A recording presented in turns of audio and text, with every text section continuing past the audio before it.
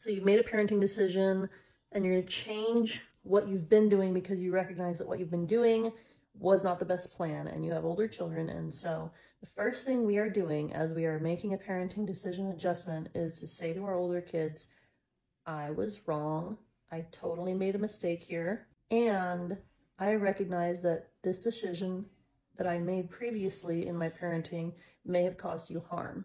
And so we had a very open talk with our oldest children who had been growing up with this principle of having to eat everything in front of them at the table and not be allowed to complain about it, not be allowed to refuse any kind of specific foods that they may not like.